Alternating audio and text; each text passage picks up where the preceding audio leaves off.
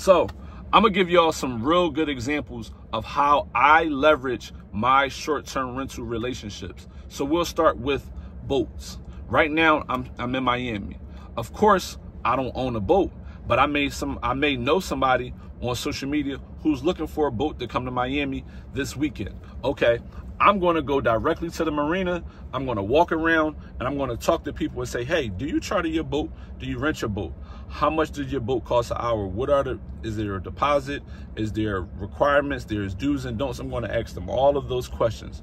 After I ask them questions, I'm going to type it up or I'm going to put it in my notes and I'm going to send it to the client. So therefore they understand exactly what the rules and responsibilities are and the pricing for this opportunity. So now I just leveraged 2 random relationships and made it work for me. Another example when it comes to properties. No, I don't own a $1 million mansion. No, my home don't have a pool in the back.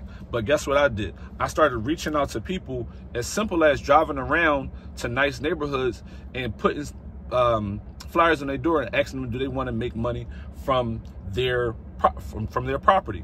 Or you can reach out on other platforms like Airbnb, book something, and then get in contact with the owner and say, listen, I have multiple clients who's looking for an opportunity to rent a property like yours for production or events. Are you interested in renting it? They'll say yes, or they'll say maybe. Then you got to teach them, okay, the things that they got to use at their home in order to protect their home, like having a certificate of insurance, or having a deposit, or having security, or making sure that their pool is retrofitted to have multiple people in there at one time, right? Teaching them these things and then getting a price for that home, and then going back to your client and say, look, I found a home.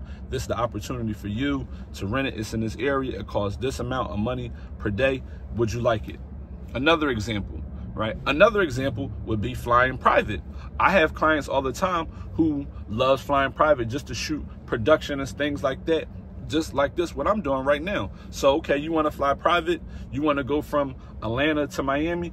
Okay, the jet is going to cost you, hypothetically, $2,000 a seat. Is 8 seats on there. That's $16,000.